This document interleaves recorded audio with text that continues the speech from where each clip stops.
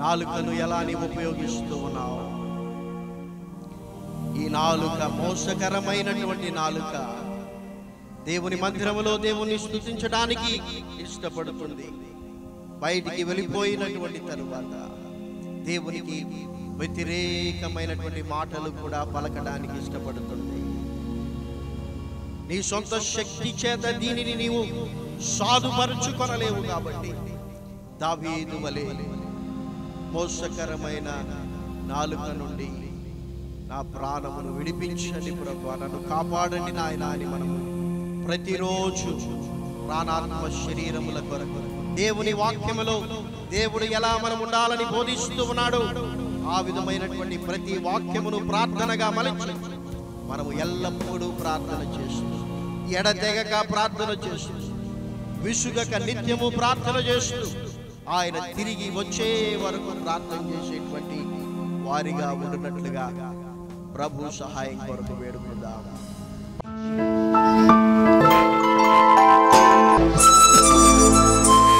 దావీదు తన నాలుక కొరకు చేసినటువంటి ప్రార్థన 120వ కీర్తన 2వ వచనంలో ఇక్కడ మనం ఇంతకుముందు పెదవులను గురించి ఆయన చేసినటువంటి ప్రార్థన గురించి ధ్యానించాం. ఇప్పుడు ఆయన నాలుకను గురించి చేస్తున్నటువంటి ప్రార్థన, మోసకరమైన నాలుక నుండి నా ప్రాణమును విడిపించుము అని దావీదు భక్తుడు ప్రార్థన చేస్తున్నాడు నాలుకను గురించి. అంటే ఈ నాలుక మోసం చేస్తుంది. ఎంతమందికి తెలుసు నాలుక మోసం చేస్తుందని? ఎప్పుడైనా మిమ్మల్ని మోసం చేసిందా?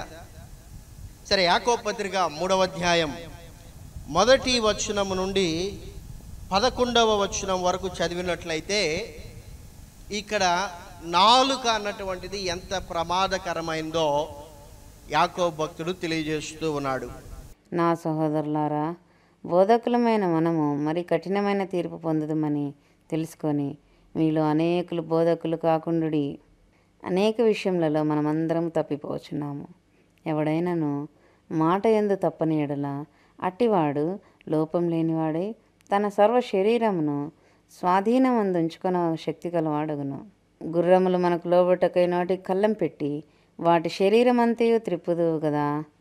ఓడలను కూడా చూడుడి, అవి ఎంతో గొప్పవై పెనుగాలికి కొట్టుకొని పోబడినను ఓడ నడుపు అనే ఉద్దేశం చొప్పున మిక్కిలి చిన్నదగు చుక్కాని చేత త్రిప్పబడును. అలాగుననే నాలుక కూడా చిన్న అవయవమైనను బహుగా అదిరిపడును. ఎంత కొంచెం నిప్పు ఎంత విస్తారమైన అడవిని తగలబెట్టును. నాలుక అగ్నియే. నాలుక మన అవయవములలో ఉంచబడిన పాప ప్రపంచమై సర్వ శరీరమునకు మాలిన్యం కలుగజేయుచు ప్రకృతి చక్రమునకు చిచ్చుపెట్టును. అది నరకము చేత చిచ్చుపెట్టబడును. మృగపక్షి సర్ప జలచరములలో ప్రతి జాతియు నరజాతి చేత సాధుకాజాలను. సాధు ఆయన కానీ ఏ నరుడును నాలుకను సాధు చేయనెరడు. అది మరణకరమైన విషయంతో నిండినది. అది నిరర్గళమైన దుష్టత్వమే. దీనితో తండ్రి అయిన ప్రభువును స్తుతింతుము. దీనితోనే దేవుని పోలికగా పుట్టిన మనుష్యులను చెప్పింతుము. ఒక్క నోట నుండి ఏ ఆశీర్వచనమును శాపవచనమును బయలువెళ్ళును. నా సహోదరులారా, ఇలాగుండకూడదు. నీటి బుగ్గలో ఒక్క జల నుండి తీయని నీరును చేదు నీరును ఊరునా. ఈ నాలుకను గురించి ఆయన 3 ప్రాముఖ్యమైన విషయాలు చెప్పాడు. అందులో మొదటిది, ఈ యొక్క నాలుక వలన సర్వ శరీరమునకు కూడా మాలిన్యము కలుగుతూ ఉంది. నిన్న మనం చూసాం, దేహమునకు దీపము కన్నని యేసు ప్రభువులు వారు చెప్పారు. ఒకవేళ ఆ కన్ను చెడినదైతే నీ దేహములో ఉన్నటువంటి వెలుగంతా కూడా చీకటి మయమై పోతుంది. అయితే ఇక్కడ నాలుకను గురించి మాట్లాడుతూ కూడా ఈ నాలుకకు ఉన్నటువంటి శక్తి ఏమిటంటే ఇది సర్వ శరీరానికి మాలిన్యమును అంటిస్తుంది. రెండవదిగా ఆయన ఏమంటున్నాడంటే ఈ యొక్క నాలుక అన్నటువంటిది అగ్ని లాంటిది. ఎంత పెద్దగా విస్తరిస్తుందంటే ఎవరు ఆర్పజాలనంత విస్తారముగా అది విస్తరిస్తుంది. అదే చిన్నగా ఉన్నప్పుడైతే మనం కాలుతో కూడా తొక్కితే ఆగిపోతుంది. అయితే టైం బీయింగ్ ఒకవేళ మనం దాని గురించి పట్టించుకోలేకపోతే అది అడవిని అంతటినీ కూడా తగులబెట్టేస్తుంది. సో ఈ నాలుకకు కూడా అలాంటి వ్యక్తిత్వం ఉంది, అలాంటి స్వభావం ఉన్నది. మనము ఒక చిన్న మాటను పలికినప్పుడే మన ఆత్మీయ జీవితాన్ని దేవుని యొక్క వాక్యపు వెలుగులో సరి చేసుకోకపోతే మనము మన నాలుకను దేవునికి వ్యతిరేకంగానే ఉపయోగిస్తూ ఉంటాం. చివరికి అది మన యొక్క ఆత్మీయ జీవితమునంతటిని కూడా దహించి వేస్తుంది. మూడవదిగా ఆయన చెప్తున్నటువంటి విషయం ఏమిటంటే, ఈ లోకములో ఉన్నటువంటి ఎలాంటి భయంకరమైనటువంటి మృగములనైనా మనము సాధు చేయగలము. ఫర్ ఎగ్జాంపుల్, సింహాలు ఉన్నాయి, పెద్ద పులులు ఉన్నాయి. మీరు సర్కస్కి ఎంతమంది వెళ్ళారు? సర్కస్కి వెళ్ళారా? సో సర్కస్లో వాళ్ళు సింహాలతో పులులతో సర్కస్ చేయిస్తారు కదా. అవి భయంకరమైనటువంటి అడవి మృగములు అయినప్పటికీ కూడా వాటికి చిన్నప్పటి నుంచే ట్రైనింగ్ ఇచ్చి వాటితో కూడా సర్కస్ని చేయిస్తారు. ఈ లోకంలో ఎంత భయంకరమైనటువంటి మృగాన్నైనా ఒకవేళ సాధుపరచచ్చేమో కానీ నాలుకను సాధు చేయలేమో. అందుకోసమనే భక్తులు నాలుక కొరకు ప్రార్థన చేశారు. ఇది మా వల్ల కాదు, ఇది మా శక్తికి మించినటువంటిది అని గ్రహించిన వారై వారు మోసకరమైనటువంటి నాలుక నుండి విడిపించమని, తప్పించమని, కాపాడమని ప్రార్థనలు చేశారు.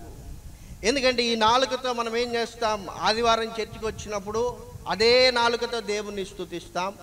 చర్చి నుంచి వెళ్ళిపోయినటువంటి తర్వాత అదే నాలుకతో ఈ లోక సంబంధమైనటువంటి మాటలు మాట్లాడతాం. కాబట్టి ఈ నాలుక మన ఆత్మీయ జీవితాన్ని నాశనము చేసేటువంటి వ్యక్తిత్వము కలిగినటువంటిది. కాబట్టి మనము నాలుక కొరకు ప్రార్థన చేయాలి. మనం చాలాసార్లు సింపుల్గా కొన్ని విషయాలు మాట్లాడేస్తాము. నేను ఒక 2 ఎగ్జాంపుల్స్ మీకు చెప్పి ముగించేస్తాను. నాలుక అన్నటువంటిది ఎంత ప్రమాదకరమైనటువంటిది అంటే, 1 సమూయేలు 25వ అధ్యాయం 10వ వచనం. నాబాలు, దావీదు ఎవడు? యెషై కుమారుడెవడు? తమ యజమానులను విడిచి పారిపోయిన దాసులు ఇప్పుడు అనేకులున్నారు. ఇక్కడ ఏంటి సందర్భం అంటే, దావీదును సౌలు తరుముతూ ఉన్నప్పుడు ఆయన అడవులలో, కొండలలో, గుహలలో దాక్కున్నాడు. అప్పట్లో పశువులు ఎక్కువగా ఉండేటువంటి వారు, అడవులలో వాటిని మేపేటువంటి వారు. ఎందుకంటే అక్కడ ఎక్కువగా చెట్లు, వాటికి కావాల్సినటువంటి ఆహారం ఉంటుంది కాబట్టి. అయితే ఒక రాజ్యానికి ఇంకొక రాజ్యానికి, ఒక రాజుకు ఇంకొక రాజుకు యుద్ధం జరిగినప్పుడు ఆ విధముగా అడవులలో ఉండేటువంటి వారు ఎవరైతే ఉంటారో ఆ రాజులు, ఆ సైన్యాలు ఆ ప్రాంతానికి వచ్చినప్పుడు అక్కడ ఉన్నటువంటి ఆ పశువుల కాపరులను చంపేసి వారికి, వారి సైన్యమునకు అవసరమైనటువంటి ఆహారము కొరకు ఆ పశువులను ఉపయోగించేటువంటి వారు. ఆ విధంగా అనేక మంది రాజులు వచ్చినప్పుడు దావీదు అడవుల్లో ఉన్నాడు కాబట్టి ఈ యొక్క నాబాలును దావీదు చాలాసార్లు కాపాడుతా వచ్చాడు. అయితే దావీదు పరిస్థితి ఏమిటంటే, ఇప్పుడు ఆయన ఊరిలోనికి వెళ్ళలేడు, ఎందుకంటే సౌలు చంపేస్తాడు. కాబట్టి ఈయనకు ఒక ఆలోచన వచ్చింది, ఫలాని నాబాల్ అన్నటువంటి వ్యక్తి అక్కడ అడవుల్లో పశువులను మేపుతున్నాడు కదా, మనం ఆయనకి ఎంతో సహాయం చేశాం. అనేక సార్లు వేరే వాళ్ళు ఆయన్ని చంపి ఆయన పశువులను తీసుకొని వెళ్ళిపోవాలనుకుంటే మనం అడ్డుపడి ఆయన్ని కాపాడాం. ఈ అవసరతలో ఆయన దగ్గరికి వెళ్ళి దావీదు చెప్పాడు, కొన్ని పశువుల్ని పంపించాలి ఆహారం కొరకని చెప్పండి అంటే, ఆయన ఏమంటున్నాడంటే, నోరు ఉంది కదా అని అసలు దావీదు ఎవడు అన్నాడు. దావీదు ఎవరో ఈయనకి తెలీదా? ఎన్నోసార్లు దావీదు ఈయన్ని కాపాడాడు. నాలుకే కదా ఏముందని చెప్పి దావీదు ఎవడనేసి పలికేశాడు. దాని తర్వాత మనం చదువుతాము, ఆయన భార్య వెళ్ళి అబీగయీలు తప్పు చేశాడు, నా భర్త క్షమించమని చెప్పి ఆమె పశువులు తీసుకొని పోయి ఇస్తుంది. అయితే చివరిలో నాబాలు దావీదుకు ఆయన చేసినటువంటి కీడును, ఆయన పలికినటువంటి మాటలను జ్ఞాపకం చేసుకున్నప్పుడు ఆయన చనిపోయినట్లుగా మనం చూస్తాం. దేవుడు కూడా నాబాలును మొత్తాడు. ఎందుకంటే ఆయన నాలుకను సరిగా ఆయన ఉపయోగించలేదు. కేవలం ఒక మాట, ఆయనకే భయం వేసింది. అరే, దావీదు గురించి నేను ఇంత మాట మాట్లాడేశానా? ఎందుకంటే దావీదు అనుకుంటే నాబాలును ఎప్పుడో చంపేసి ఉంటాడు. అయితే నాబాలు చంపబడకుండా దావీదు కాపాడుతూ వస్తే ఆయన నోటితో ఒక సింపుల్గా ఒక మాట చెప్పాడు, ఆయన జీవితం పైకి తెచ్చుకున్నాడు. కాబట్టి నాలుక మనల్ని మోసం చేస్తూ ఉంటుంది. మనకు గర్వం బట్టో పొగరెక్కో ఏదో ఒక మాట మనము మన పెదవుల నుండి నాలుకతో వదిలామంటే దాని ప్రభావము చాలా తీవ్రముగా ఉంటుంది.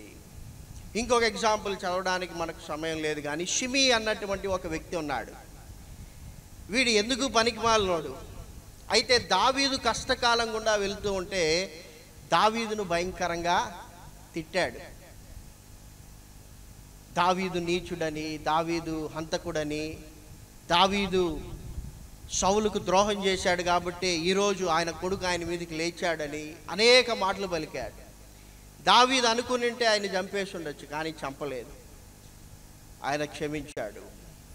అయితే చివరికి ఆయన పలికినటువంటి మాటలను బట్టి సొలొమోను ఆయన్ను చంపినట్లుగా మనం చూస్తాం. కాబట్టి కేవలం ఇవన్నీ కూడా మాటలే. అక్కడ దొంగతనం లేదు, హత్య లేదు, వ్యభిచారం లేదు, ఏమీ లేవు. మాటల వలన, నోటి వలన, పెదవుల వలన, నాలుక వలన వచ్చినటువంటి సమస్యలు ఇవి. కాబట్టి మన ఆత్మీయ జీవితంలో మన దేహము కొరకు, ప్రాణము కొరకు, ఆత్మ కొరకు ప్రార్థన చేస్తూనే మన దేహములో ఉన్నటువంటి అవయవములన్నిటి కొరకు కూడా మనము ప్రార్థన చేయాలి. 4 విషయాలు మనం చూసాం. కన్నులను గురించి ప్రార్థన చేశాడు దావీదు. దాని తర్వాత నోటి గురించి చేశాడు, పెదవుల గురించి చేశాడు, నాలుక గురించి చేశాడు. మీరు ఇంకా బైబిల్ గ్రంథాన్ని ప్రతిరోజు చదవగలిగితే ఆయన హృదయం గురించి, మనసు గురించి, ఆలోచనలను గురించి, చేతులను గురించి, పాదములను గురించి కూడా ప్రార్థన చేశాడు. వాటన్నిటినీ మీరు రాసుకొని ఆ ప్రార్థనలనే మీరు చేయగలిగితే ఆ ప్రార్థనలు ఎంతో దీవెనకరముగా ఉంటాయి. సరే, దావీదు తన నాలుకను గురించి కూడా 4 విషయాలు చెప్పాడు. సరే, మొదటిగా దావీదు ఏమంటున్నాడంటే తన నాలుకను గురించి 35వ కీర్తన 28వ వచనం, నా నాలుక నీ నీతిని గూర్చియు నీ కీర్తిని గూర్చియు దినమెల్లా సల్లాపములు చేయును. రెండవదిగా 51వ కీర్తన 14వ వచనంలో ఆయన అంటూ ఉన్నాడు, నా నాలుక నీ నీతిని గూర్చి ఉత్సాహగానము చేయును. ఇవన్నీ కూడా మనం ప్రేయర్స్గా కన్వర్ట్ చేసుకోవాలి. ప్రభువా, నీ నీతిని గూర్చియు నీ కీర్తిని గూర్చియు నా నాలుక దినమెల్లా సల్లాపములు చేయుటకు సహాయము చేయండి. నా నాలుక మీ నీతిని గూర్చి ఉత్సాహగానము చేయుటకు సహాయము చేయండి. మూడవదిగా 71వ కీర్తన 24వ వచనంలో, నా నాలుక దినమెల్లా నీ నీతిని వర్ణించును. సేమ్ ప్రేయర్ మనం కూడా చేయాలి. ప్రభువా, నా నాలుక దినమెల్లా నీ నీతిని వర్ణించడానికి సహాయం చేయండి. చివరిగా 119, 172లో, నీ వాక్యమును గూర్చి నా నాలుక పాడును.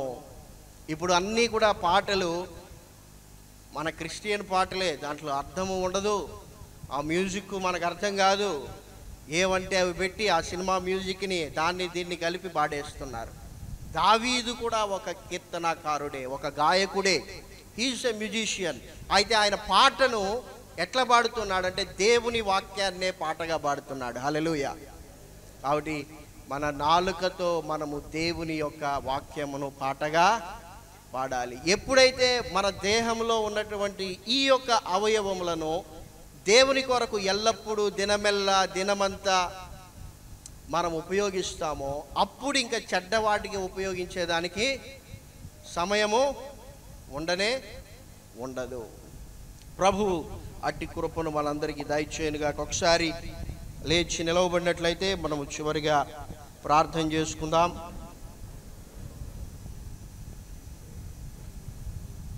కళ్ళు మూసుకొనండి. మీ హృదయములను ప్రభు తట్టుకు త్రిప్పండి.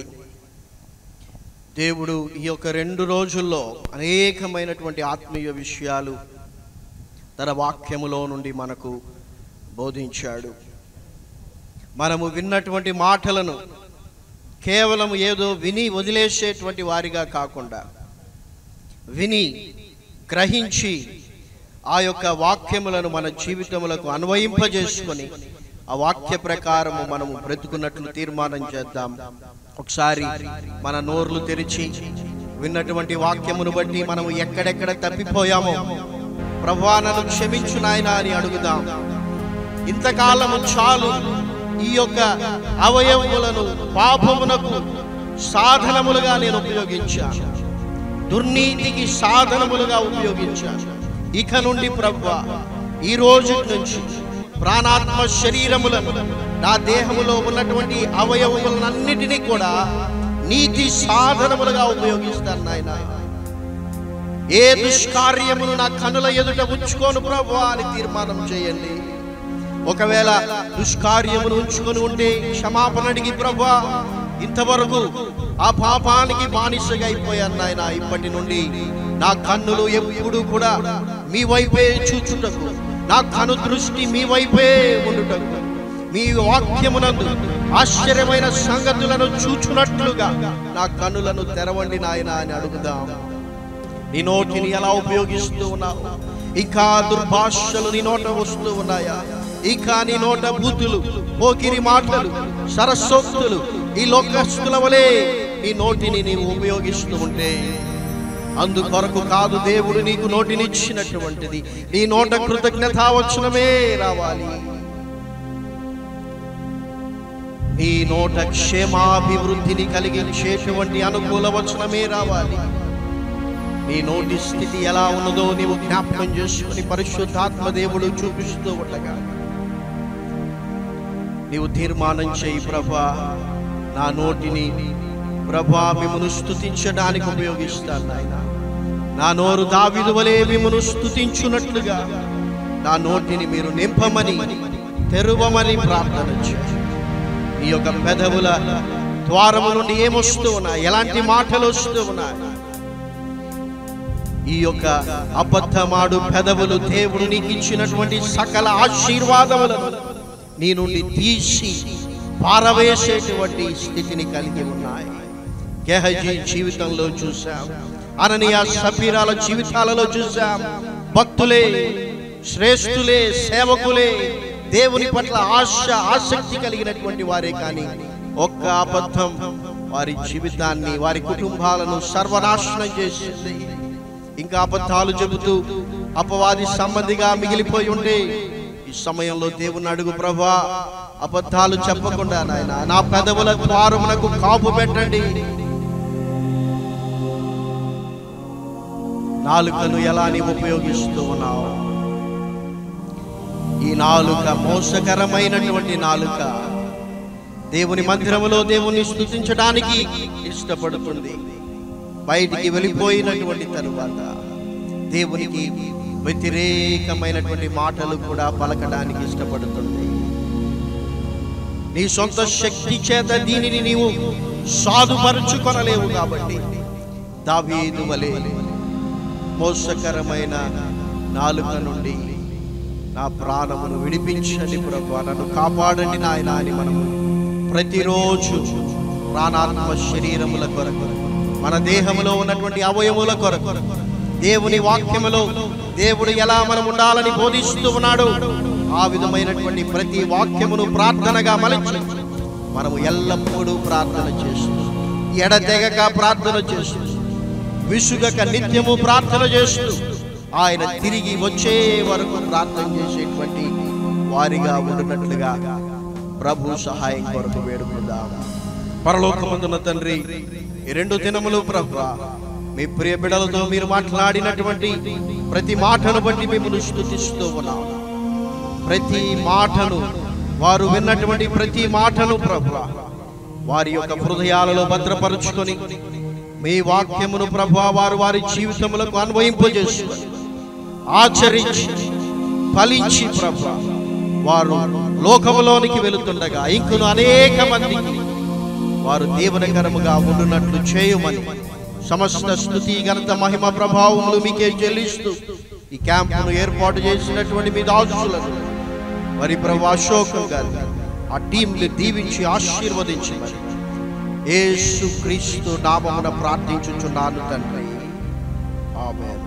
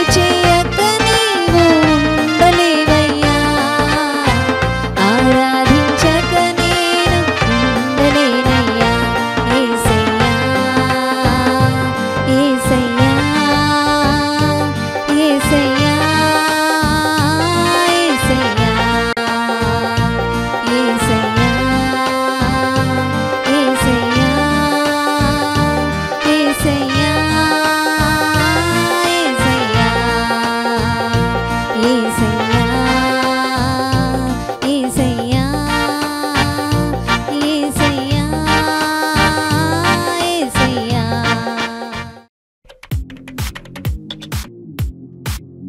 తెలుగు ఆధ్యాత్మిక వర్తమానముల కొరకు, ఆత్మీయ షార్ట్ ఫిలిమ్స్ మరియు పాటల కొరకు డేవిడ్ కరుణాకర్ యూట్యూబ్ ఛానల్ను సబ్స్క్రైబ్ చేసుకొనగలరు. లైక్ చేయండి, షేర్ చేయండి, బెల్ ఐకాన్ ప్రెస్ చేయండి.